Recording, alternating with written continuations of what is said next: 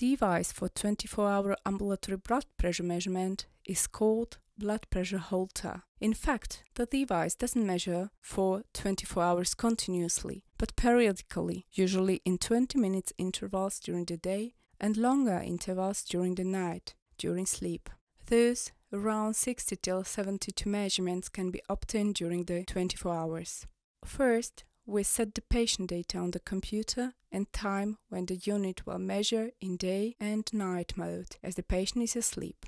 Then we attach the unit on the patient. First the cuff, which must be of the correct size. The cuff must not be attached too tightly or too loosely. Belt fasten the device and carry out manually the first measurement to be sure that the device is working properly. During each measurement, cuff inflammation must be patient arm relaxed next to the body, otherwise the measurement will be repeated several times. The patient goes home with the device and writes down in the diary his activities, in particular sleep, physical activity, sports, or if he had any problems, such as palpitation or chest pain.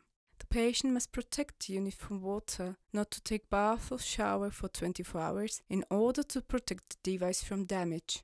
The next day, patient comes back with the device and the diary.